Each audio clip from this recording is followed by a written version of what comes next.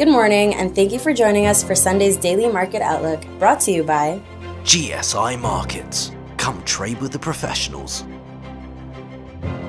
President Donald Trump told 20 chief executives of major U.S. companies that he intends to bring millions of jobs back to the U.S.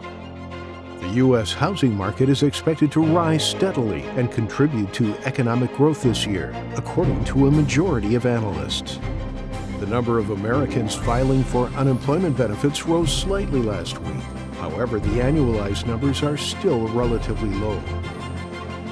Crude oil price gains fresh positive momentum, which supports the continuation of the bullish trend scenario. The sterling dollar pair hovers around the EMA 50, while stochastic begins to head higher and together with the SSI produce a bullish outlook. Alphabet stock gathers momentum to help it rise again, releasing overbought saturation apparent in relative power indicators. The Aussie dollar pair keeps moving in sideways range, settled above the EMA 50, while SSI leans heavily towards a bullish thrust. That's all for Sunday's Daily Market Outlook. Join us again tomorrow morning for more in-depth analysis of the market.